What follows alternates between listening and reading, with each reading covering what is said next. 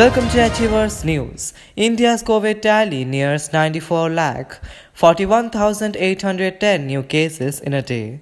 Coronavirus cases in India are steadily on the rise with 41,810 new infections in the last 24 hours, taking the tally to 93,92,919.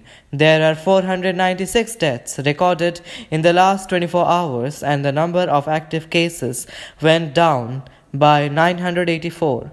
There are 4,53,956 active cases in the country.